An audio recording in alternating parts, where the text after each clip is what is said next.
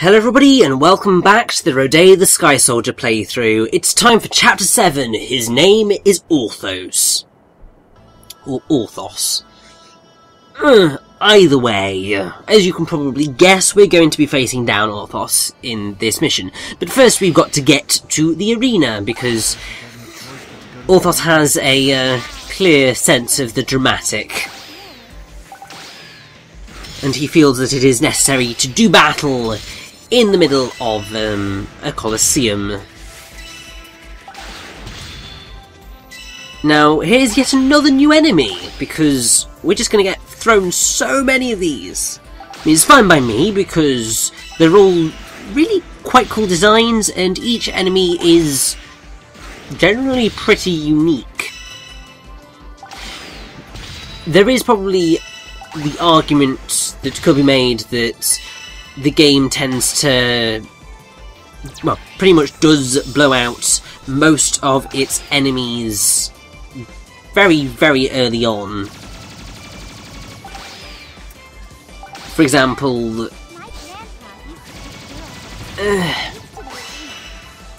you've experienced the majority of the enemies that you're ever going to face come kind of halfway through the game. There's perhaps only one enemy type that ends up being brand new in like the final stretch, outside of the bosses obviously. But I think because each enemy is so unique in the way it works,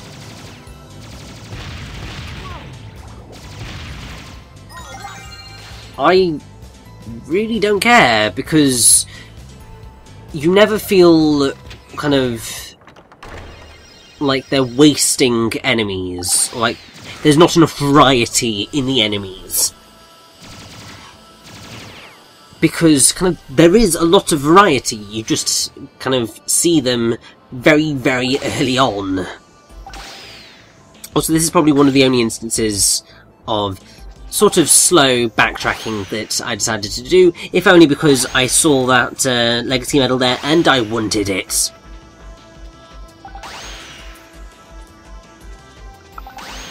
Why the hell not? I'm not going for all of them, but I might as well get some, eh? Show you what you can do kind of just going on the main path.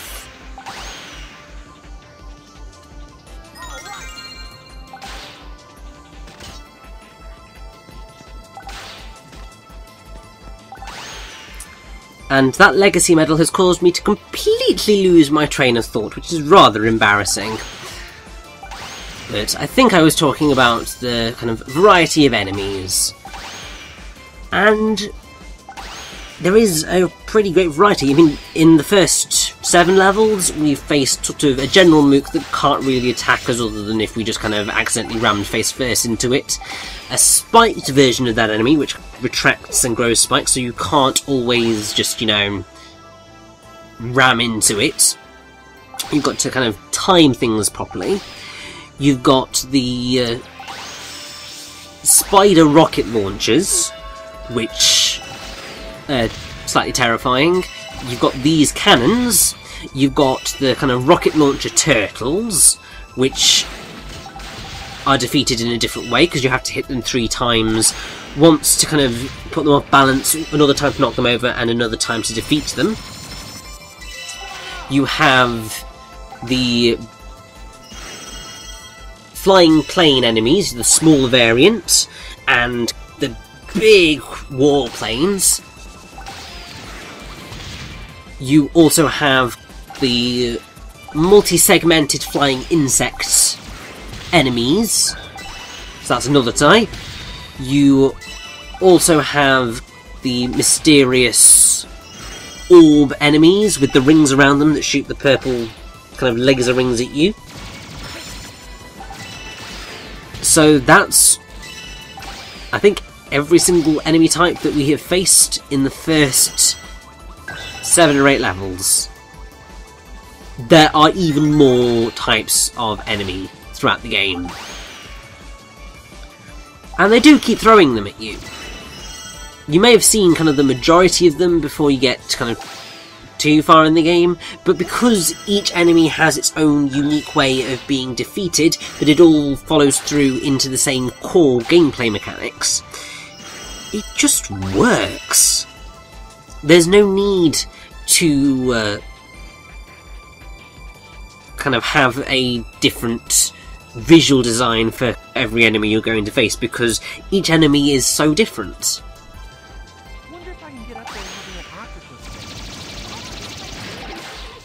Also, these guys are quite cool. They are sort of balloon octopuses, or octopi, I suppose is probably technically correct.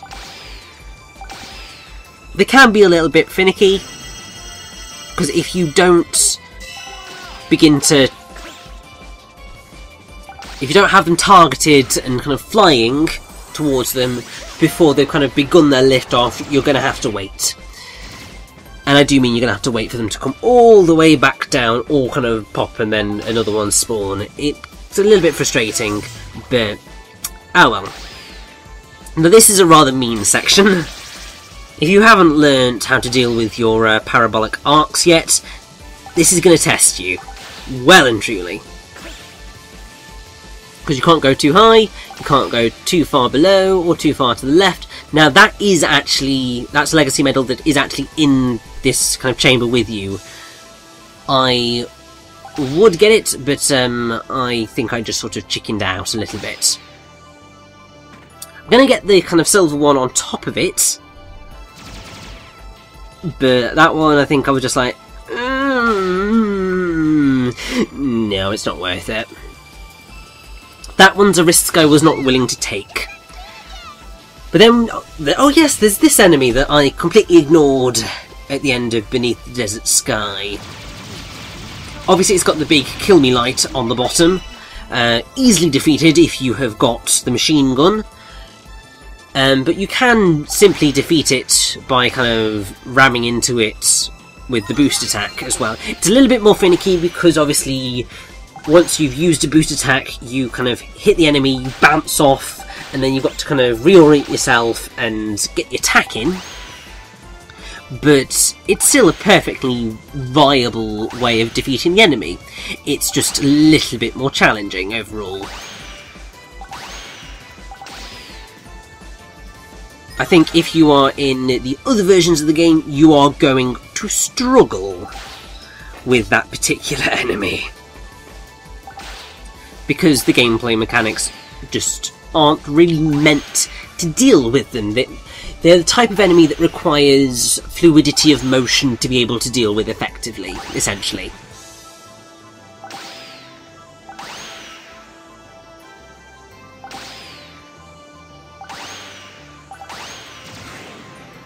Yes, I think one of the greatest elements of this game is the fact that you have such freedom of movement. Like, you can fly wherever you can kind of get your pointer to kind of lock on to. And while obviously the game has a very linear progression to it, you've still got the option to kind of just fly around at whatever pace you like, do whatever you'd like, really. It's just... It's just really cool. Now, I don't know whether this is timed or what. It's a very simple trap in massive air quotation marks. But still, it makes good use of our flying abilities, so why the hell not? Oh come on, it's not that deadly, Rodea.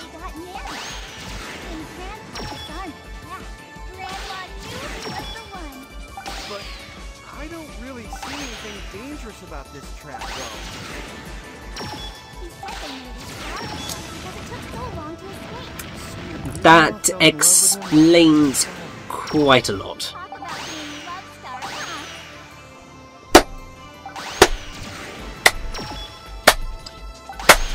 That is what you get for that, Ion. A slow clap. That is all that one deserves. But there we go. That trap was very, very easily dealt with, but here is Orthos. Orthos. Whatever. And I still like that they still want to call him Olmi, which is just adorable.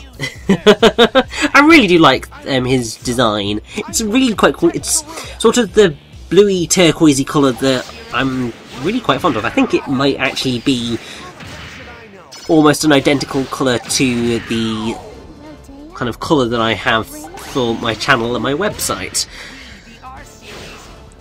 So perhaps that's why I kind of relate to Orthos a little bit more than I would otherwise. He's not really that hard. I mean, look, he's already defeated. But he's a cool little enemy. Or cool little boss, shall I say. You were once an ally of the Naga Empire. I just feel like I need to protect it. That's impossible. You're supposed to reject any order that defies our Emperor. You, little old me, we were all designed that way. You're right. Yeah. It wasn't an order. It was something else entirely. It was a promise. You mean her? Her? It seems you truly remember nothing at all. Yeah. I don't know who I made my promise to. Or even who you are, Orthos. So you finally remember, little old me? Yeah, I do. My name was given to me by His Majesty Emperor Giardo. Your name came not from His Majesty, but from her instead. I was so jealous of your awesome name. Orthos! Rodea! Rodea! Yeah, Did you do it? yeah, What's the matter? Are you okay? yeah. I'm fine. Let's go to the next tower. And that is the end of Orthos. It's time to move onwards to Chapter 8. Let's do this.